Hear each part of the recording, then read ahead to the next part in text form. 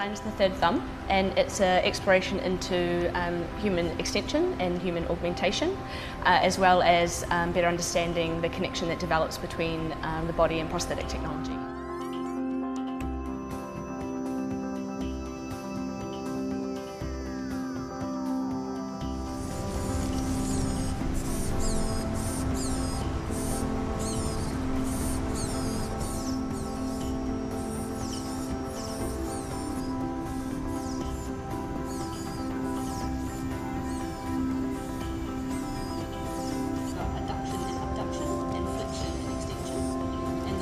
First off, I did come across the origin of the word prosthesis, and I found that it meant in addition to.